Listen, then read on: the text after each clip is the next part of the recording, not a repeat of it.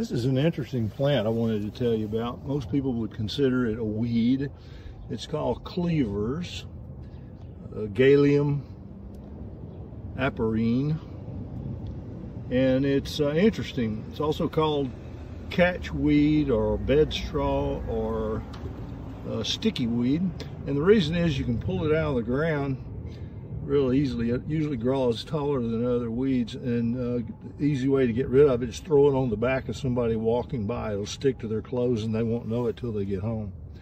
It's also an edible plant. You can boil it for about 15 minutes, mix it with other grains, but it'll taste a little better.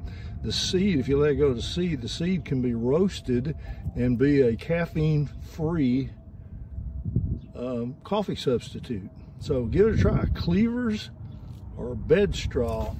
And again, if you want to get rid of it, pull it out by hand.